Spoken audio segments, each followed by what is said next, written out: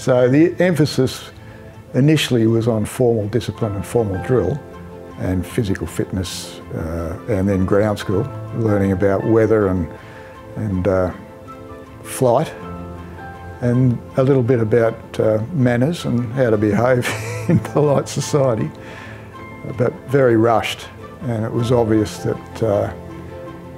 the Air Force was short of people,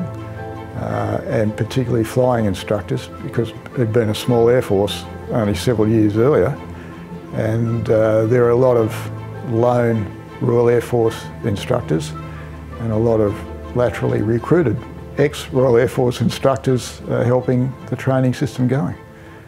So they were exciting times, and you didn't really have time to worry about much except, am I going to get through?